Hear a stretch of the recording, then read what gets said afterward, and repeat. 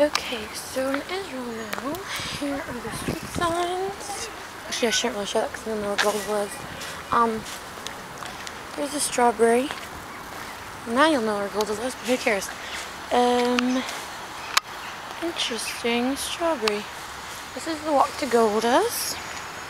See the burial tomb of some guy. There's the sign. And the car's coming, so I can't go yet. Also want to die.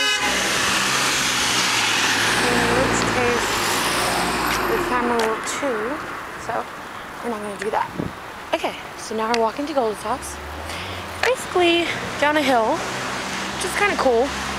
But annoying to walk up to the train, because it takes longer to walk up a hill than down a hill. So, it takes time. Which is why probably in the video I will cut it off because I have like heavy bags.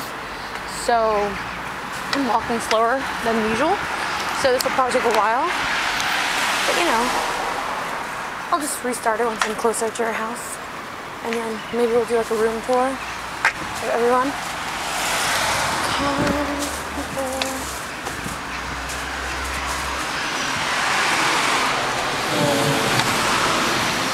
I think we do a room tour just because I just hope the house is clean. I don't know. The weird thing about Israel, their bathrooms they have like two handles. I really don't know which one is which really.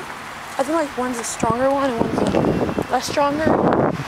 I mean, if you get what I'm going at or getting at, then you should probably know. But here's flowers. Ooh, I want to take a picture. I'll cut you off now.